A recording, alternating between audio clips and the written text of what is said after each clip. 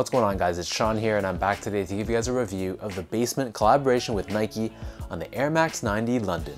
So I know I am super late with this review. This was a shoe that I picked up right before I left for my honeymoon, as they dropped at the end of October.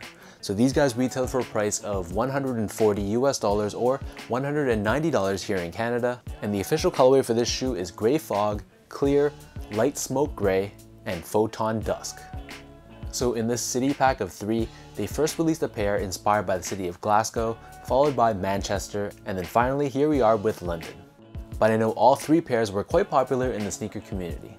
So diving straight in, as you guys can see, this shoe is done in a wide variety of shades of grey, and this is supposed to represent the diversity of London's architecture and people. Starting things off with a toe box, so here we have this light grey, almost like a cream colored shade of nubuck. This material has a very soft and almost delicate feel in hand. Covering the front toe box area, here we have this light gray shade of leather, and then next to this, forming the mudguard of the shoe, here we have a slightly darker shade of suede. On the quarter panel of the shoe on both sides, we have this very soft, very luxurious darker gray shade of tumbled leather, and then cut out from this, we have this window which forms the shape of a Nike swoosh. So if you take a closer look, you'll see that the swoosh itself is outlined in this Velcro material, and because of that, Nike does provide 4 swoosh options. So we have a yellow 3M swoosh, a white patent leather swoosh, an iridescent or pearlized version, and last but not least, and my personal favorite, this corduroy version. On top of this, we have the eye stays, which is done in this semi-translucent rubber. And then in terms of laces, these come standard with a flat style cream colored lace, but they also give you 2 extra lace options as well. Underneath these laces, we have the tongue, which is covered in nylon in this crosshatch fashion. And at the very top of the tongue, we have this leather patch, which has the Basement word mark and a Nike swoosh underneath. Moving back to the shoes, so surrounding the ankle collar area, we have the same material that was found on the tongue, so it's that crosshatch pattern nylon. And you'll see there's this cutaway on the mudguard, which exposes the Air Max branding in gray. On the very back of the shoe, we have this leather patch, which is stitched on, and we have the Nike Air branding debossed in the center. Pulling up the insoles, these come with custom insoles as well. So we have this pattern of silhouettes done in different shades of gray, and then on the heel, we have the phrase, "Real people do real things."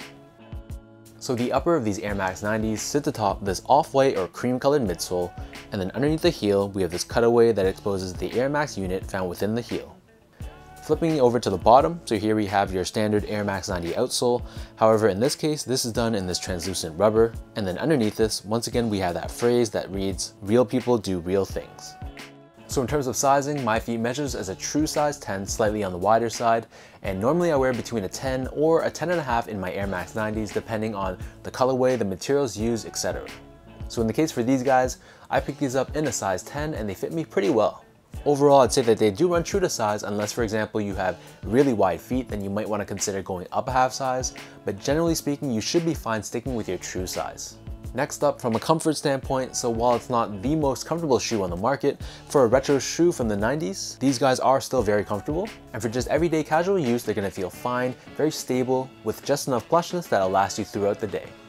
Last but not least, from a quality standpoint, so on one hand, while the materials used I felt were very nice, very premium, on the other hand, my pair did have a lot of glue stains and actual stains or discoloration on the nubuck and suede themselves. So I'm kind of torn on that aspect. Maybe it was just my pair, I got unlucky, but if you guys had similar issues on the craftsmanship on your pair, let me know down below.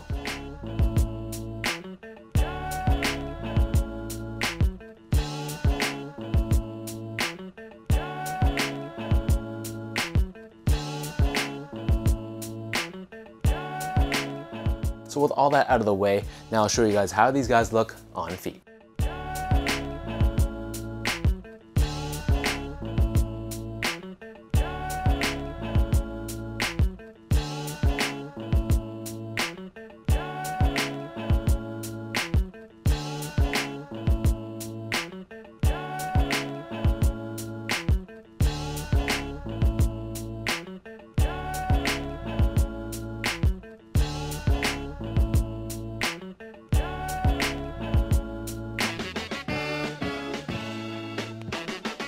As 2019 slowly winds to a close, I gotta say Nike has released a ton of Air Max 90 bangers.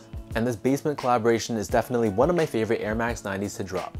I really love how this shoe incorporates so many different shades of gray, And then they give you the customization options for the swooshes and the laces, which I think are very nice added touches. I also like how there's a wide variety of materials used on the shoe. So instead of just being a gray sneaker, if you look into the details, you can see all the little details that went into it.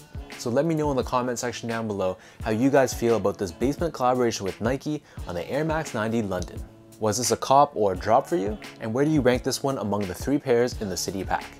If you guys like this video, be sure to like, comment, and subscribe. Give me a follow on my Instagram account at esco8. Check out my Twitter at sean.go and visit my website as well at seango.ca. So until next time, thank you guys so much for tuning in.